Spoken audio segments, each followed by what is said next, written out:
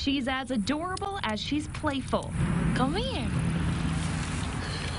This ball of fluff, a bright spot in owner Anna Fraley's life. Her name is Twinkle, but we call her Twink. For 5 months, Fraley has opened her heart to these big eyes and tiny paws. She's a very playful cat, and she loves cuddles. Cuddles are her thing. But Sunday, Twinkle's normal frolic in her front yard turned violent.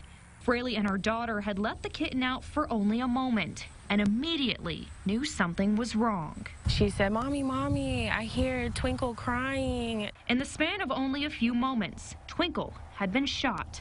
The kitten miraculously survived with a shattered leg and a new fear of the outdoors. That's really disturbing. Tim Walbert in Maumelle was shocked to hear of the animal cruelty. As pet owners, that's the last thing you want to think of. A pet owner himself, he keeps his pup shadow close at all times and couldn't imagine a similar fate happening at his own home. You want to think that your neighborhood's a safe place for your pets, out front or out back. A thought Fraley has since abandoned, with her next fear surrounding her kids. What if it would have been one of my children? Hopeful authorities will find the shooter. Fraley is holding Twinkle a bit closer and rethinking those trips outdoors. Really scared to let them go outside.